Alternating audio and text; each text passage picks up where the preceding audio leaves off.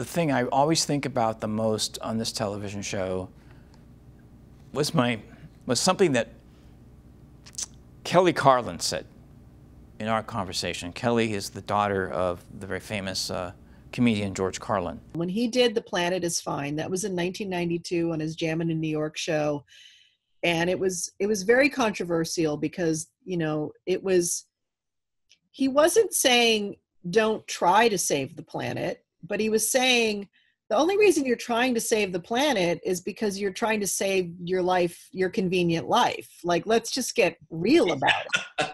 Ego. Yeah. Yeah. Like, you know, you're trying to save it so that you're not inconvenienced anymore. And if you really want to save the planet, then we would stop driving cars. Yes. And we would stop eating beef, you know. I mean, like those two things would probably save the planet right now. We would probably be okay if we could do those two things. That's right. But we're really not interested in that. So, and now with all of our devices, you know, it's just so anyway.